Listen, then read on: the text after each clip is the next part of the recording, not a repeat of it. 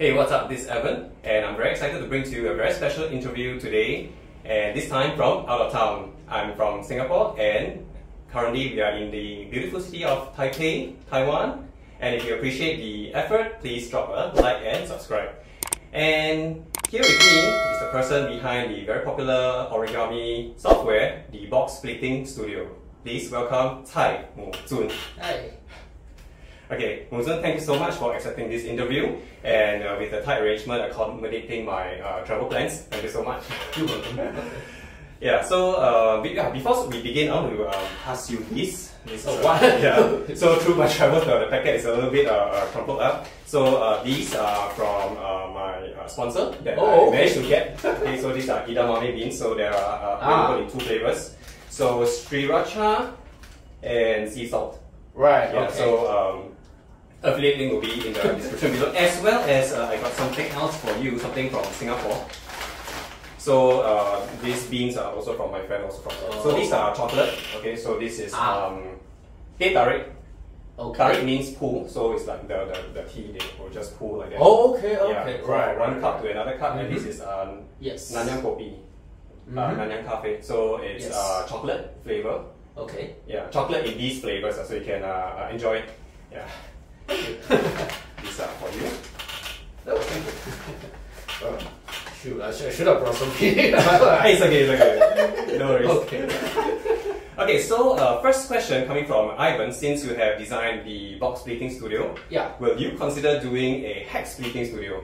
Oh, okay. So that one I got asked a few times in the past, and to be honest, it's a bit unlikely because personally I'm not really a big fan of hex pleating, and mainly because the pre-creasing is much more difficult than box pleating. Okay. And I think one of the most important motivation behind hex pleating originally was to have a better efficiency over box pleating, because by the time, especially Robert J. Land came up with the idea of hex pleating, the construction for the Pythagorean stretch is not yet quite mature, and there's a lot of cases that cannot be handled. So by that time, hex pleating is considered slightly more efficient than box pleating, but right now that we have a full theory for constructing Pythagorean stretches, I doubt that we still need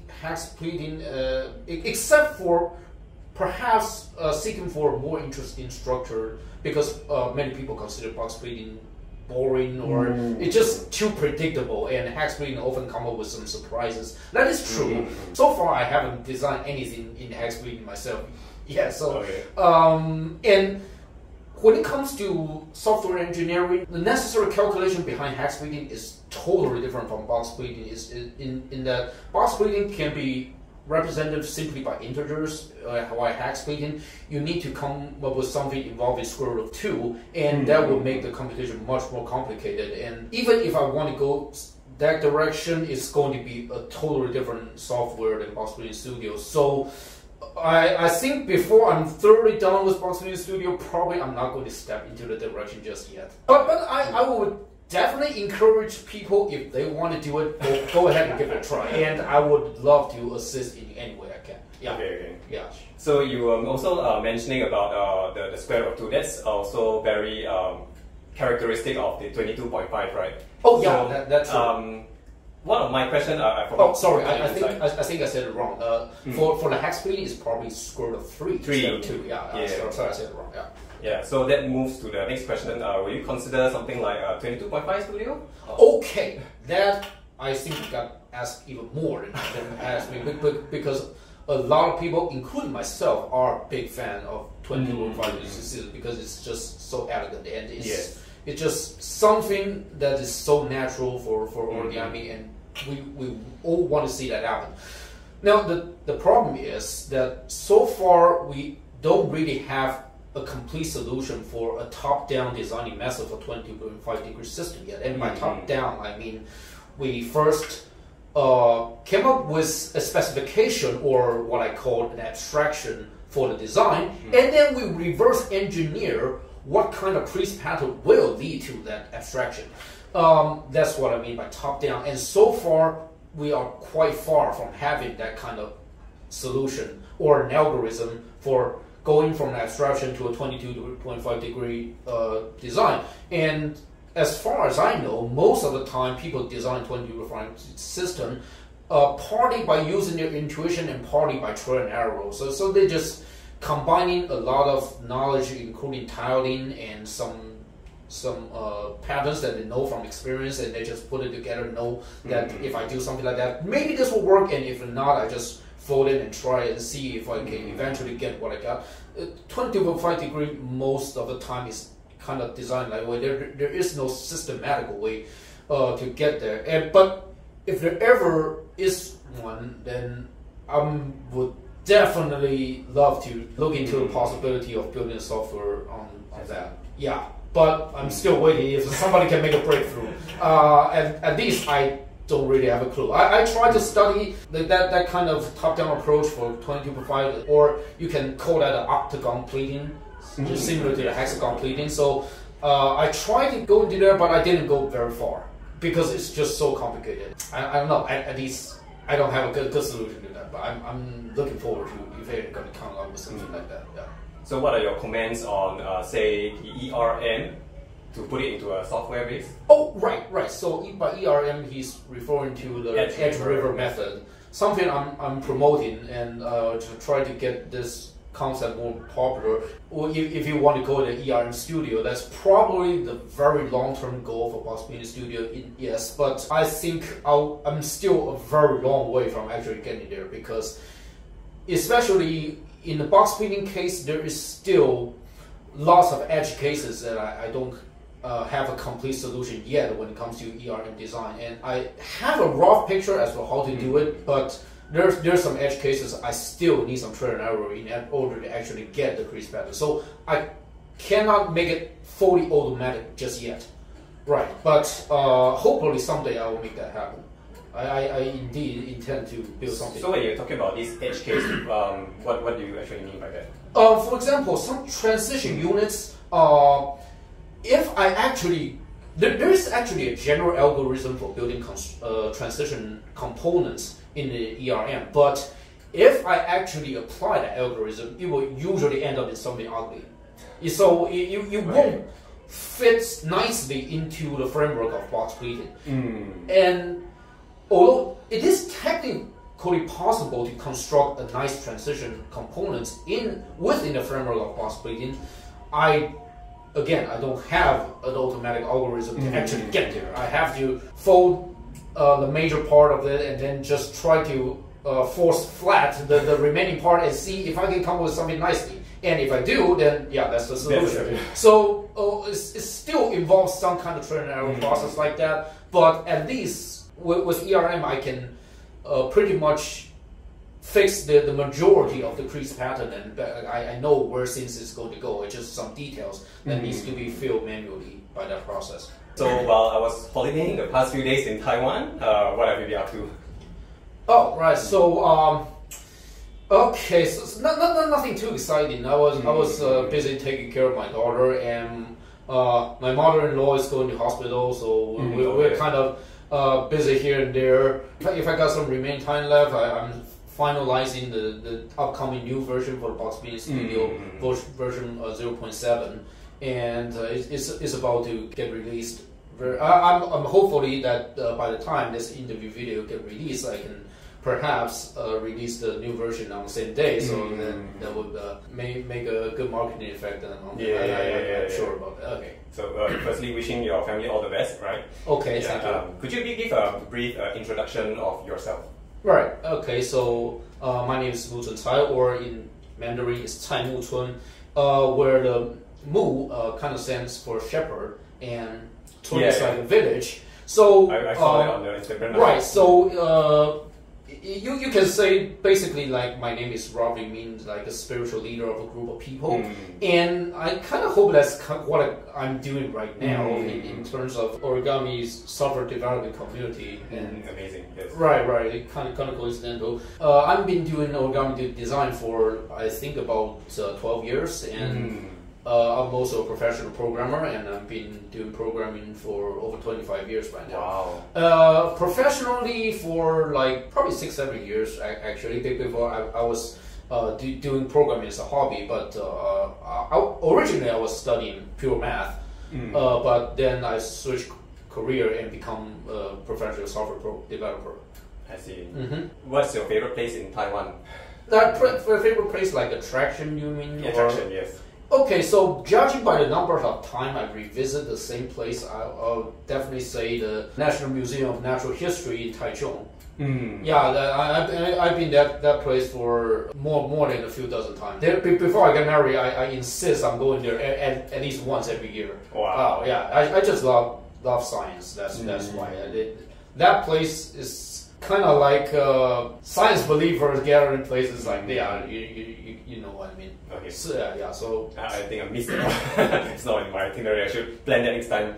Yeah. Going to Taichung is a little distance from here, so I don't expect too many people coming to Taiwan for travel will actually go there. But it's a good museum. Your favorite Taiwanese food? Okay, so that's another tough question because how would you define Taiwanese food? Because a lot of Taiwanese cuisine actually have Chinese origin. Yes. And some are influenced by all the different foods all over the world, including Japan, Southeast Asia, US, or whatever. So I tried to look up a few things that I believe is pure Taiwan origin. And some of our favorites include Yao Dun Pai. That's like a medicinal... Yao Dun Pai. Yes. Oh, okay. Yeah. Sounds good. Pork rib soup. Yes. And let me check out my notes. Yeah. Oops. So a lot of people like come here for 鸡排, 面线. Oh yeah. All lot, right? Yeah, I'm pretty sure those are two famous. Common, very common. Doesn't need my special mention. Yes. Dongshan Yato. Dongshan? Yes, Dongshan Yato. Duckhead. Duckhead. Duckhead. That's something this uniquely Taiwan, and it's basically fried duckhead. Right, so you eat the whole duckhead from the beak to the eye to the brain. But I didn't know that. Sounds scary, but it actually tastes awesome. Okay. Yeah. So, okay, and then we have the heated braised snacks, which is called jiaze wei. Braised snack. Yeah. Okay. Yeah. That's also pretty awesome, and of course the Taiwanese style beef noodle soup. Yeah. That's definitely worth trying. So other than that, well, if you allow a few other options that is not purely Taiwan origin, but you find good Taiwanese variation over here that includes sticky tofu, of course, tea egg, and also omelette. Those are all worth trying. So Taiwan is known to be very touristy. So what are some of your recommendations? So other than the Taichung Museum?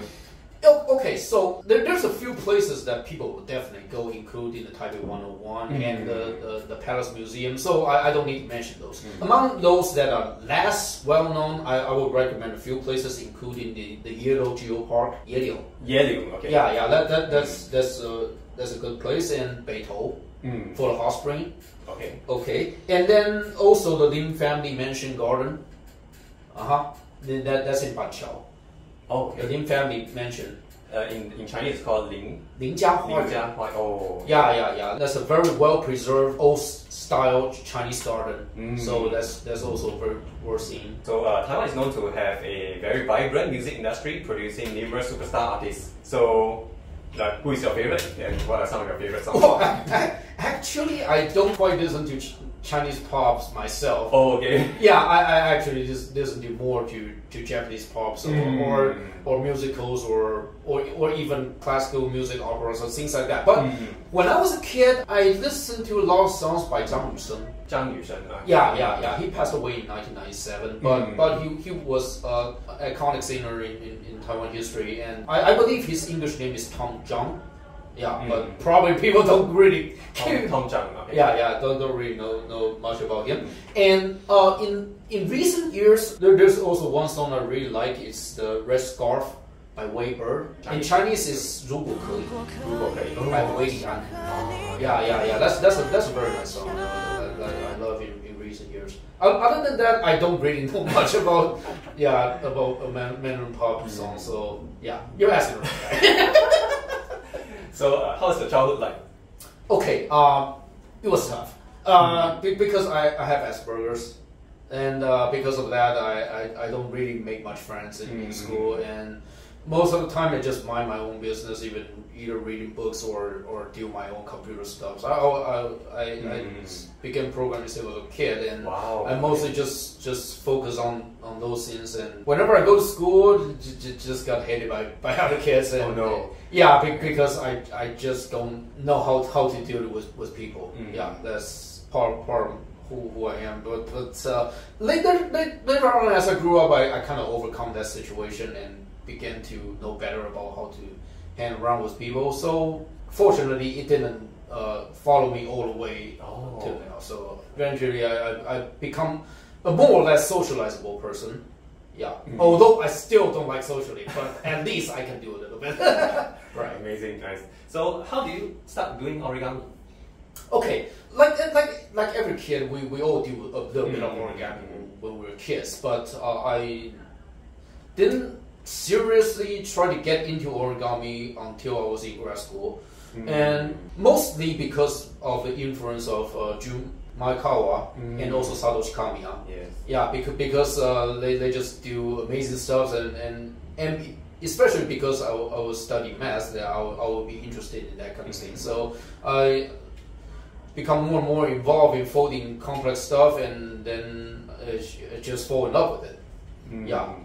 So it was like roughly about 15 years ago, and a few years later, I began to design a few simple stuffs. Oh, okay. But it wasn't really until I get into trouble in my life that I really start serious into origami design. So let's just say. I got dropped off of grad school because of personal reasons. Let's just put it that way. Totally unwillingly, but life shit happens. And I was in a terrible low tide of my life, and I was forced to go to places totally off grid, and without any resource or any support, and I totally don't know what to continue.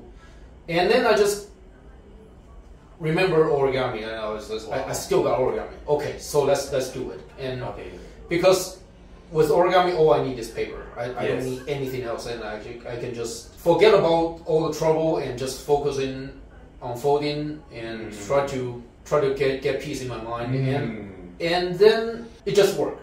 And I somehow make a breakthrough in my own design career, and then I just find out how to make things work the way I wanted them to work, and eventually that becomes the prototype of the ERM.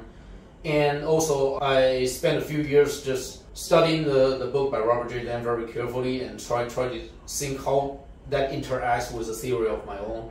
And I get into a certain stage when I think, okay, I'm ready. Then I began to write to him. Okay, and fortunately, he gave me very good feedbacks, and he gave me really good encouragement and totally bring hope to my life. And I just decided, okay, this is it. I'm going to do origami for the rest of my life.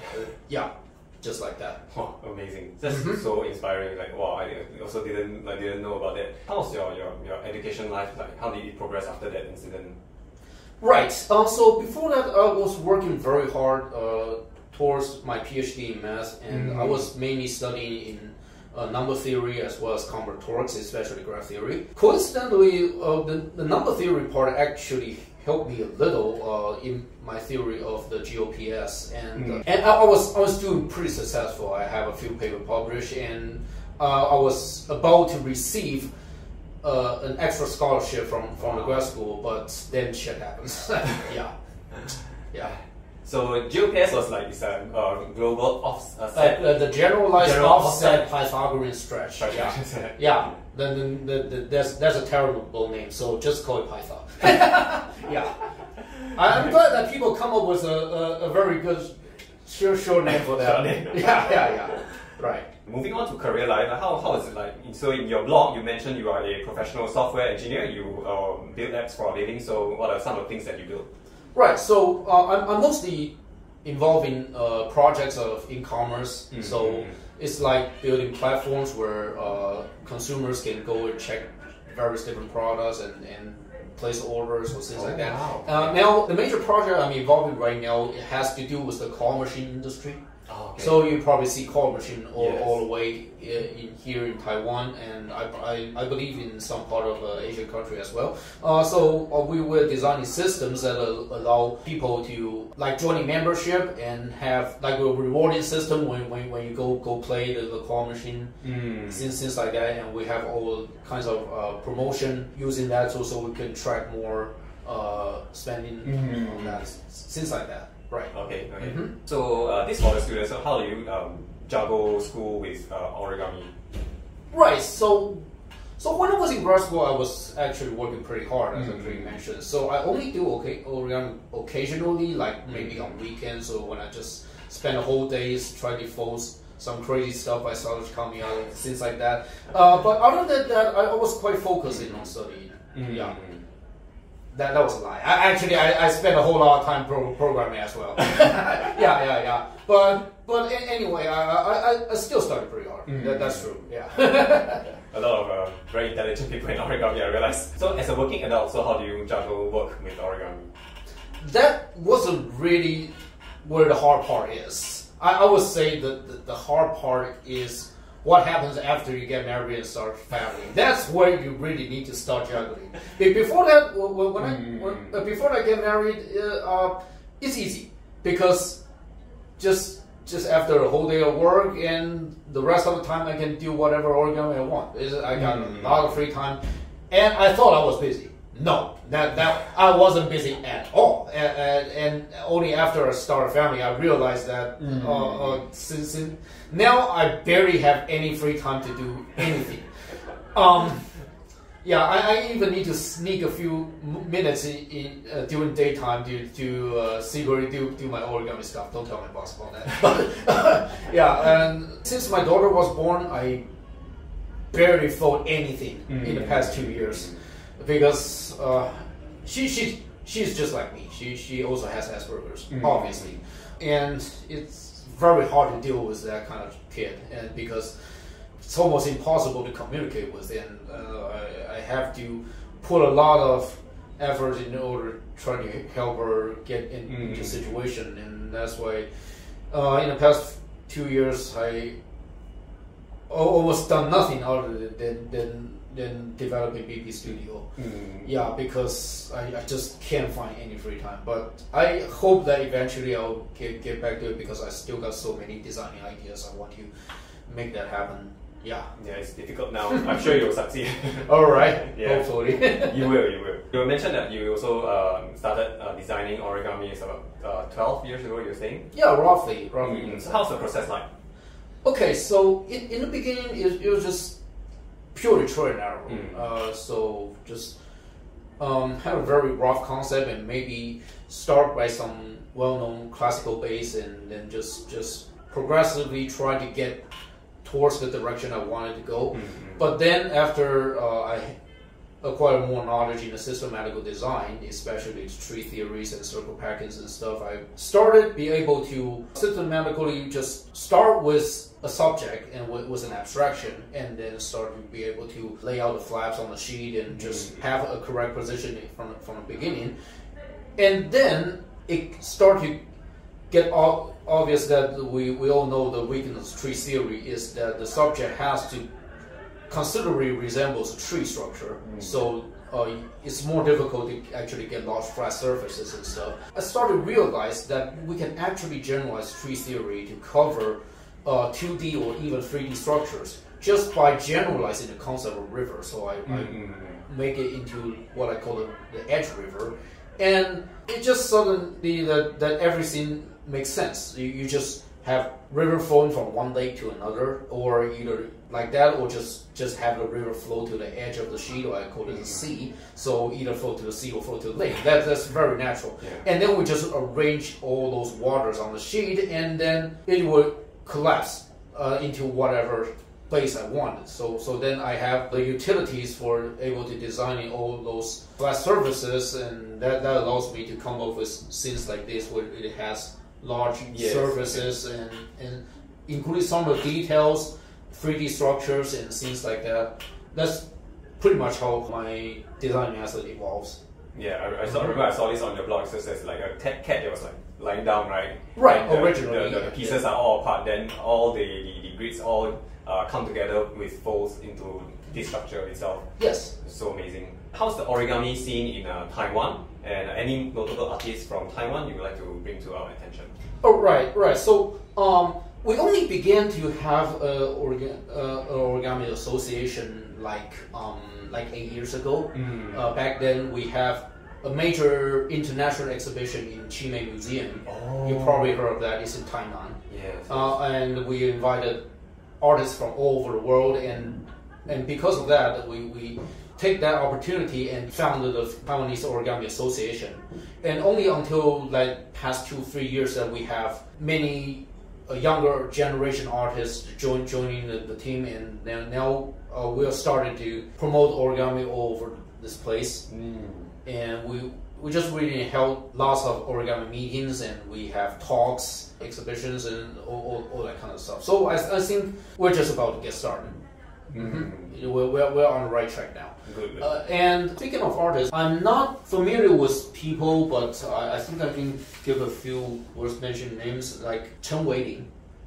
Okay, he's well known internationally as well, and I believe he taught in the first origami marathon before. And also there's a younger artist called Huang Zhenmin. He also has some book published on Amazon as well. And other than that, I can't guarantee I will say their names right, so I'll just skip that. But we do have quite a few very enthusiastic young generation artists coming. Very looking forward for what they're going to do in following years. Amazing. Yeah. So I also noticed like when you go to I go to the bookstores or I remember I was in a souvenir store or what. Then they have even origami ornaments. They have like Actually, that surprises me as well because I don't quite remember seeing those. I saw like ceramic ones, but I don't think I've seen metal ones. Then also the ones about the Yuan Zuming, the Aborigines, right? Right. Yeah. They got that one. Yes. Okay. When you're doing your diagramming and your ERMX, so what software do you use? Okay, how do you do it? So originally in those few dark years of my life, actually I don't have access to computer at all. So I just hand drew all my diagrams. I actually brought them with me over here. These are my original hand stretches, and these are all the diagrams. Drawn. Wow. Yeah. And these are the kind of stuff I send to. This is a pencil. It's photocopy, but originally it's pencil drawing. Wow. Yeah. It looks so professional. That's what Dan said as well. But I still hope to digitalize them someday. I'm working on that slowly. I just published my first digital diagram not too long ago about the senbatsu, the Seiga. Yeah. That's also originally diagram somewhere in here. I think it's probably in here with originally. So every line is hand drawn. Wow. Yeah, it was. Amazing. Oh yeah, originally it was here. It's just one page of description because I know the details, but then it becomes a diagram for over 100 steps, and yeah. But this is what it originally looks like in my handles. Right. Okay. Wow. Okay, we will take a further look into this later. Okay. That's for the ones in the past. So your diagramming process currently. Oh yeah, and then I just use Inkscape for diagramming. Yeah, both for the drawing the ERN diagram and the folding diagram as well. Yeah. I see. For the obvious reason that it's free. Right. Yeah. Yeah, you gotta use what's out there, right? Right. So who are the biggest influences in your origami life, and what lessons did these people teach you? Well, obviously it's Robert J. Lam because he not only put my life together, and it's also the biggest influence in my folding style and my designing methods as well. You mentioned that you sent a cockatoo model Oh yeah, that's to one. him, and then Yes. he said something about it. Oh yeah, because when I was designing this one, I wasn't actually looking at a photo of cockatoo. I just tried to design it from the top of my head, and I get one detail wrong because I thought that the crest is actually behind the head. So I designed the structure like this. So then pointed out that the crest is actually not on the back of the head. It is actually extend from the front. So then I make the change over here to suggest that this is actually extend from the forehead. But one continuous Right. piece over here. Yes, so I can show you the original. Oh, right here. So this was how it originally looks like. It originally looks like this. Okay. Yeah, and he just pointed out, okay, so if you do it like that, then it was mean that the crest comes on from the back of the head. But that's not correct. So then he made the suggestion, so I sent it the version 1.5 to him again. Pointed out, okay, so I make it like this instead. So just make a fix so at least extend from the forehead, not from the back. Yeah, that makes it slightly better. So yeah, you also mentioned you sent your elephant to him. Oh, right. I didn't brought the elephant. It's okay. Yeah, but I have the diagram over here. This one. This was the very first diagram I sent him. Mostly because he also had an elephant design in his book, and I was sending my version to him, and hopefully that maybe this design can join the elephant herd someday. But so far then doesn't have any plans to publish the third edition of his book. So maybe I have to wait a little. But he did like this elephant design a lot. Yeah, and he has some very nice work to say about this, especially the 3D head design and also the log folds on the back. And some things like that, and also for its efficiency, because it pretty much utilizes the entire sheet. This desk is exactly on the corner, and it only occupies one layer of paper, nothing extra. So it's very efficient. Yes, and this is pretty much the largest possible elephant you can make out of a square sheet of paper with this level of details. Yeah, because it utilizes every inch of paper, absolutely nothing is waste. I designed the elephant as a result of my notion of the overflow, which is a way of analyzing the waste in efficiency in designs. And I analyzed a few different elephant designs and done some studying of why some are bigger than the others. And I noticed that many of them have some waste of efficiency, especially on the belly, and I just decided I'm going to completely remove it and then just make it as efficient as possible, and that's the outcome. Right. I see. So yours is like just like that from cross section. Yeah. So it doesn't have any papers coming inwards or horizontally, right? Right. Okay. Yeah, I can picture that. Right. How can others also send models to Robert? I think just do it, because he's actually very approachable. Yeah. I noticed that people often think that those big names are very hard to approach. Like they're too busy. They probably won't pay any attention to people like me. But actually, that's not the case. He likes to help people, and I'm sure if any new designer have any new ideas or any new design they want to show him, he would love to take a look. I'm pretty sure about that. Definitely. I actually just mailed to him. Yeah, again, I didn't have access to email, so I just paper mailed my stuff to him. It wasn't that hard, but of course later on we all commute with email, of course. Yeah. Many folders also practice other disciplines other than origami, so like painting, martial arts, so on and so forth. So is it the same for you? Okay, so before I get into origami, I actually have a lot of hobbies like juggling and magic and mahjong and things like that. I play a lot of stuff, chess and too many to mention. But after I get into origami, I just decided to to throw those all away, and I just want to focus on this one thing. And pretty much the only thing I kept is, besides origami, is programming, for obvious reason. And especially now I'm a professional programmer. Of course, I still keep that. But other than those, I just want to fully devote myself to this. What advice would you give to young folders who aspire to be like yourself? Well, I'm not sure if anybody wants to be like me. No, definitely. Yes. You're such a genius. Look at your am I? Yeah, you are. Many people love you. I'm not too sure about it, because I'm pretty sure a lot of people did a way better job than me in designing, especially. I just can't put much time in there, so I don't really have a lot of outcome. But suppose let's just say, if someone want to be an origami programmer like me, what about that? Okay, so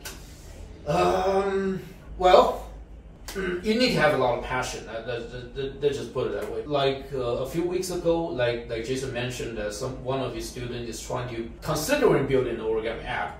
And then he said that the student needs some feedbacks in order to decide whether he wants to do that. And upon hearing that, I was like, that doesn't sound right, because if you need somebody to tell you whether you should do it, then that means you don't really want that much. And I don't think origami software development is something that one can take it that easily. You have to be very devoted and very serious in order to actually get the job done, because it's a process that really needs a lot of effort. You have to ask yourself if this is what I really wanted to do, and if yes, then just go for it. Also, you need to consider a lot of different aspects from both the software architecture and from the UI perspective, also the algorithm part, all things like that, and just put them all together in order to finish a good app. So it's very hard. If somebody interested in it, I would definitely love to give whatever advice I can to them and help them along the way.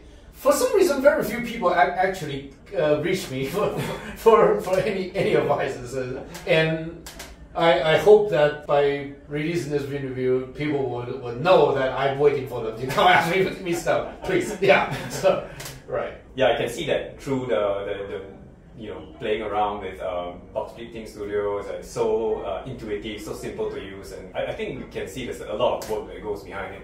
Yeah. So on behalf of the world, thank you so much for the Pleating Studio. Oh, okay. If you were to start your origami journey in today's era with all the technology and the communications available, so how would you have engaged origami differently?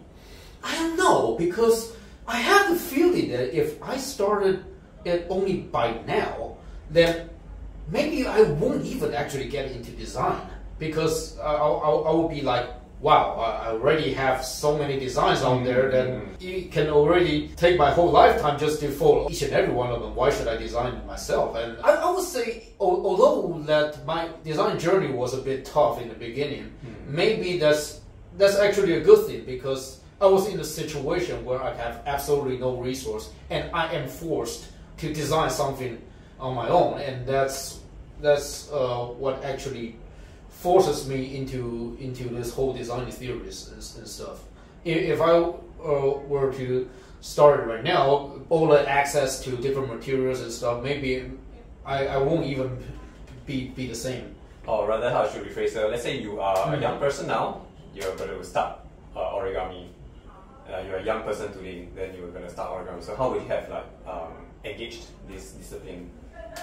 Well, if I'm much younger, and let's say much younger and have more time and more energy, I'll definitely work way harder than I am right now to pursue all those different designs I wanted to do. Have all those contacts with the younger generation designers, and they are all very inspiring me. I learned a lot from them as well, and I would definitely want to put those influences into my own design.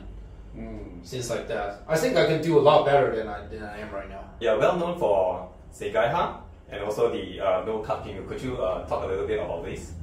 Oh, okay. So these two they have some some interesting similarities in the idea that they both origin in classical designs. This one is from the Hiden Senbazuru Origata. Originally, it's a one sheet but with cutting. Those orizudas are connected from the wing to the head of the next one, things like that. Yeah. And this is an uncut version, and therefore they have to join by the base. For the pinwheel, now this one, of course, I believe we all did something like that as we were kids. So we just cut the four corners and then just curl the paper to the middle and then just pin it in the middle and then it spins. The idea is both the same. Now is that okay? So now we have all those techniques to fold complicated subjects from one sheet without cuts. Then maybe I just can design the exact same subject but without cutting at all. And for the pinwheel, we let me. The largest surface is allocated on four sides of an octagon. It's not on the corner because the corners is used to make the locking components in the middle. There's a big unused area in the middle, so then I just think, okay, maybe I just use that middle part to build an axle right here. So now it actually has its own axle. It actually spins if you put it like that. Oh yeah. It actually spins. So why not we try this? Nice. Put it right here.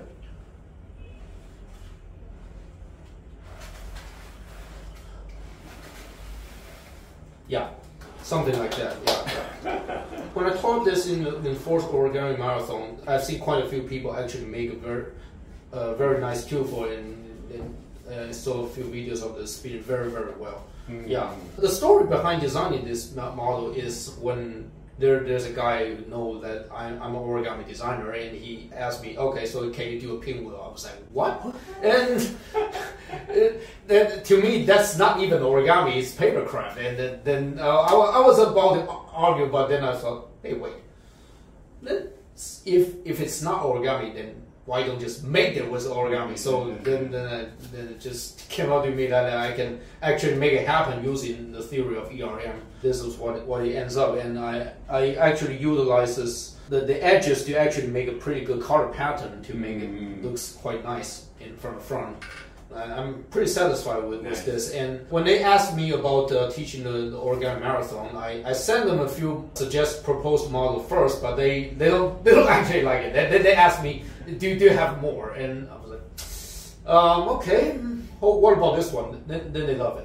Okay, so it's a model that takes a lot of time to fold, and they very generously allowed me a 2-hour session. And I was just be able to finish teaching this on time. I think OWM, their usual blocks are 2 hours, right? Yes. They just offered me a 2-hour session to teach this, and I have to kind of rush all the way to actually get this done. Yeah, so it's a very challenging model. Luckily, quite a few people actually finish it during the teaching session. Yeah. Nice. I love the interlocking part. It's so neat. Right. Yes. Yeah. That's part of the design. I wanted to make it no cutting, no glue, so I have to also build in the components for locking it by itself. Right.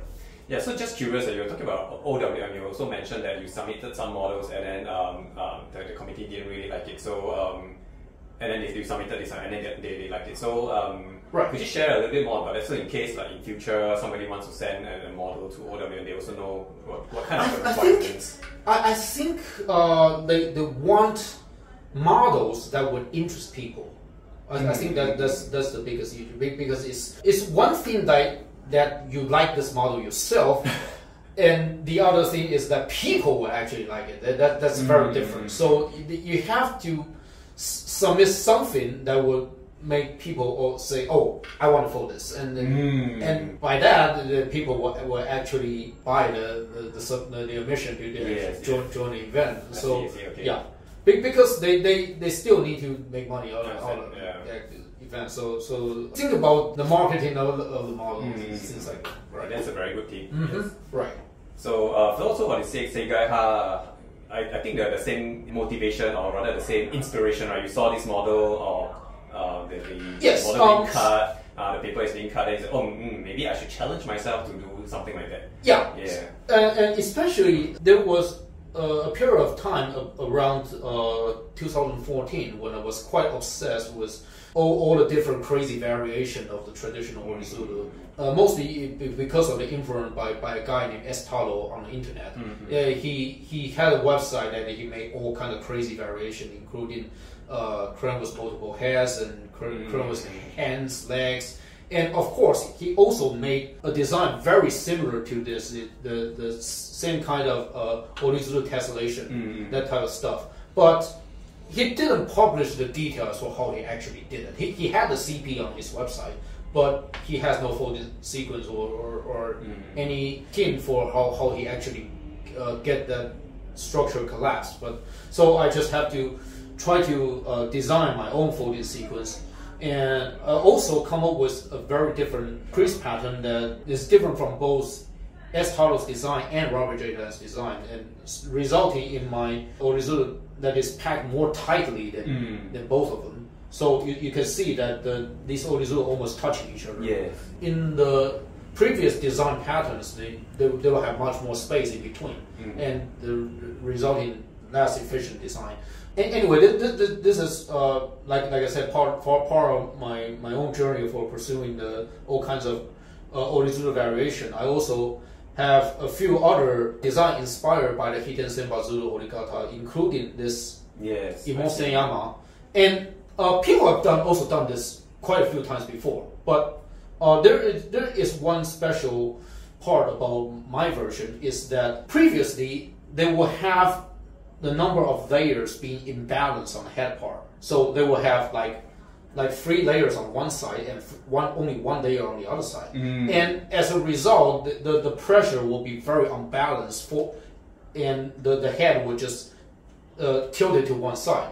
But in my case, my design resulted in completely balanced layers. So the numbers of layers is exactly the same on both sides. So that makes the head and the tail pointed straightly. Yeah, and that's actually a very tricky crease pattern, and I hope I can publish it someday. And this is also from the same book. It's called the Sugomori, and it's basically a crane on top of each other, smoking on top of each other. And this is also my own version, that I try to make the transition components so that this part is being cleared as much as possible.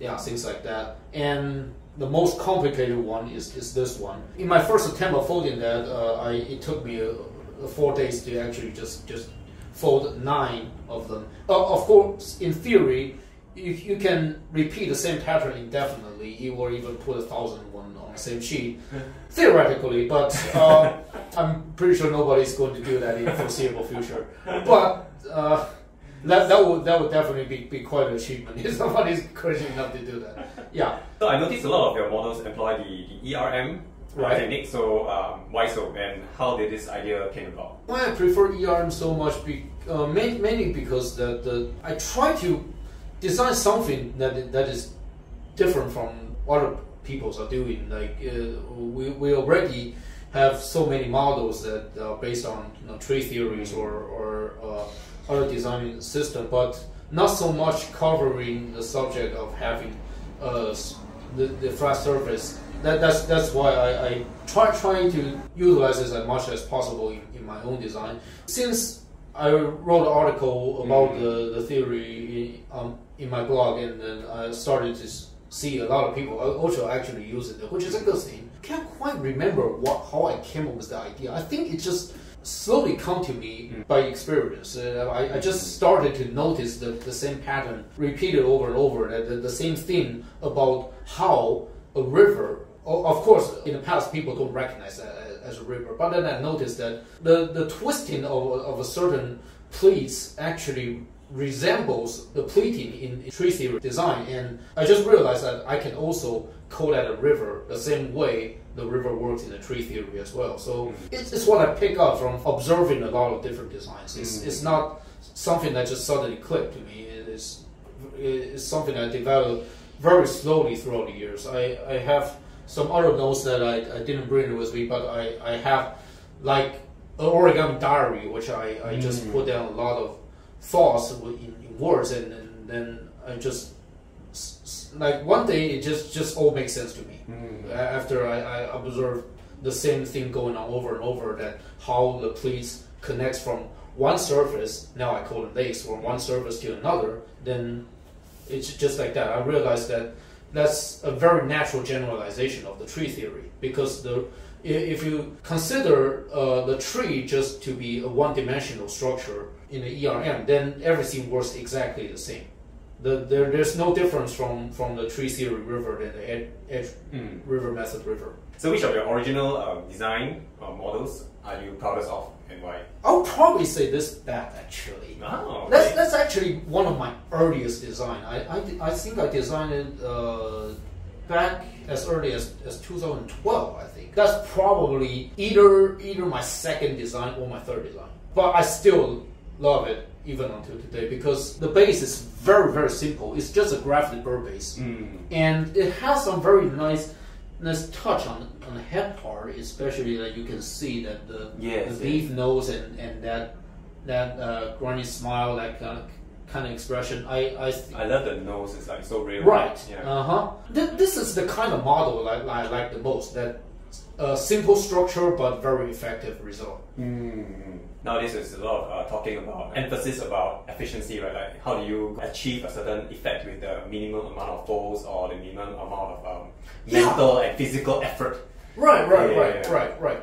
So that's mostly the influence of Robert J. There, because he also pursue efficiency a lot. When it comes to efficiency, there's one thing that is come to mind, that is that sometimes it's good not to pursue in just one aspect of the design too much, especially efficiency, because if you go too obsessed with efficiencies, then you're going to sacrifice a lot of other stuff, like the local thickness, that type of thing. That is also one conclusion of the ERM, is that there, in some cases, you can actually push the efficiency indefinitely, but that would result in the local thickness reaches infinity as well. So sometimes you just have to find a balance between efficiency and other elements, such as the ease of folding, and whether it can be sequentialized, what I call the sequentializability. So nowadays, I would think that perhaps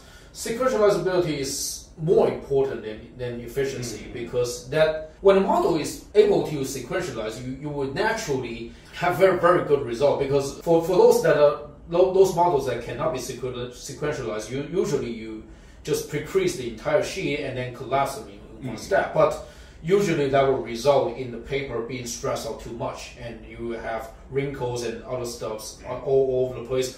Or if not, then often people would have to start by pre-creasing the full grid on the paper, and not just the creases they need, but every grid lines, and that would also lead to the finished model having those grid marks on it that are still visible at the end.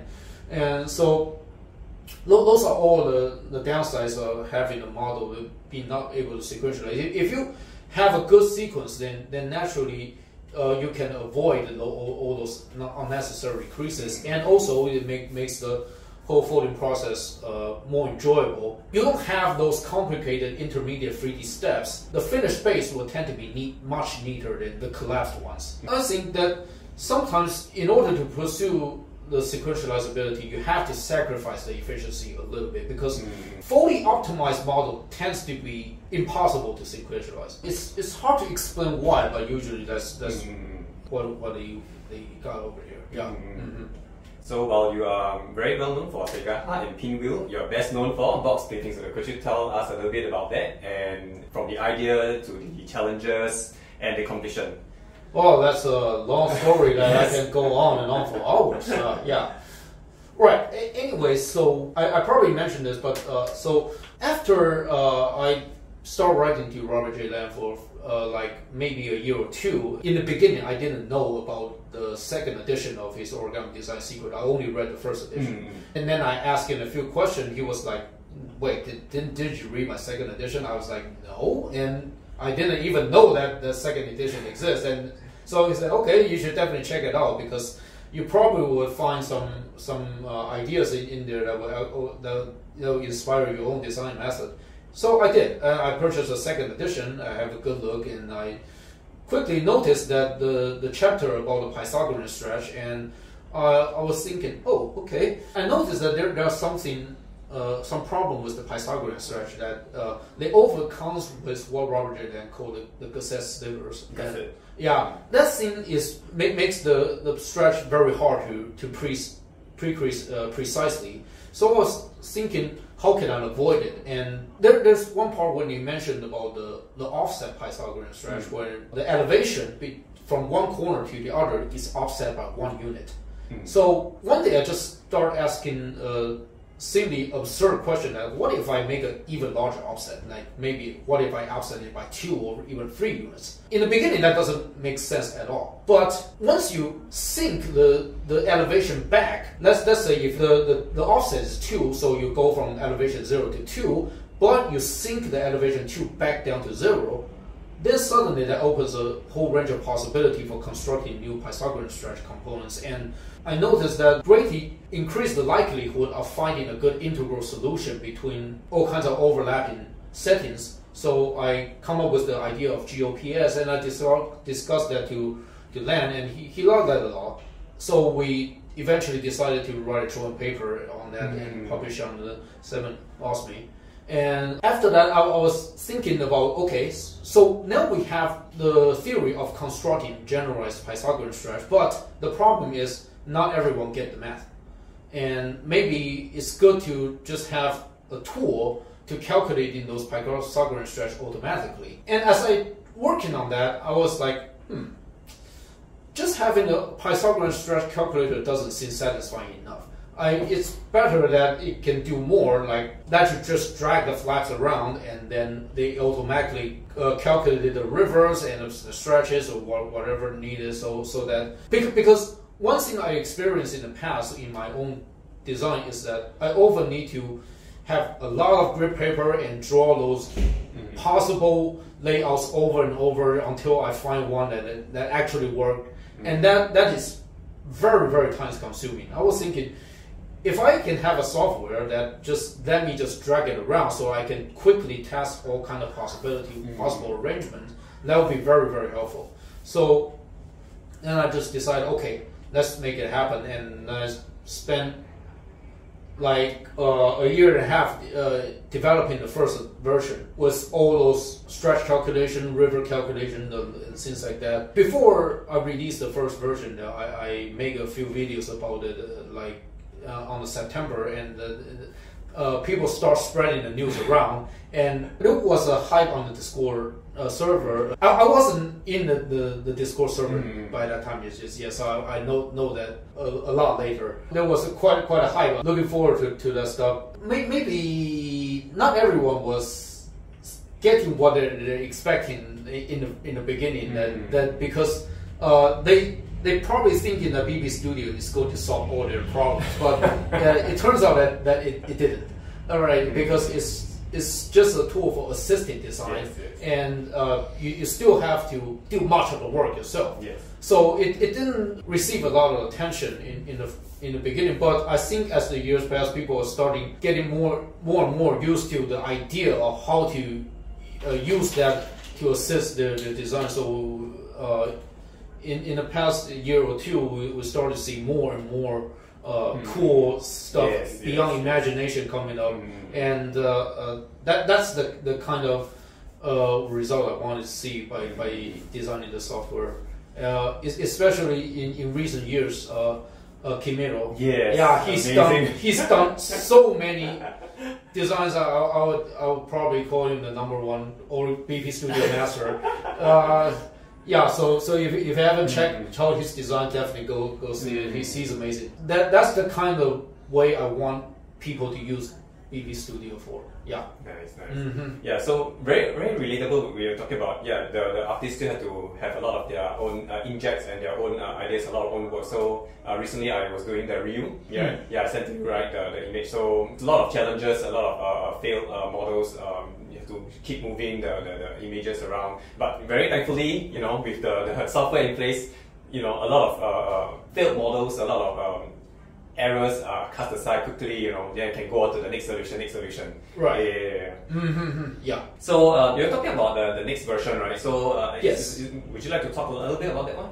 Yeah, sure. So in upcoming version, the biggest thing is that the optimizer feature. Right. So I have that demo video on Instagram not too long ago. But here's basically how it works. I have the demo version over here. So essentially, let's just say you come up just after you finish the tree, and in the beginning you will have a bunch of mass of flaps that just cluttering all over the place. And so in the past, people will have to just manually drag it one by one until you have something you can start working with. Now with the optimizer feature, not only will help you spread the flaps automatically, sometimes it will even help you define a good layout.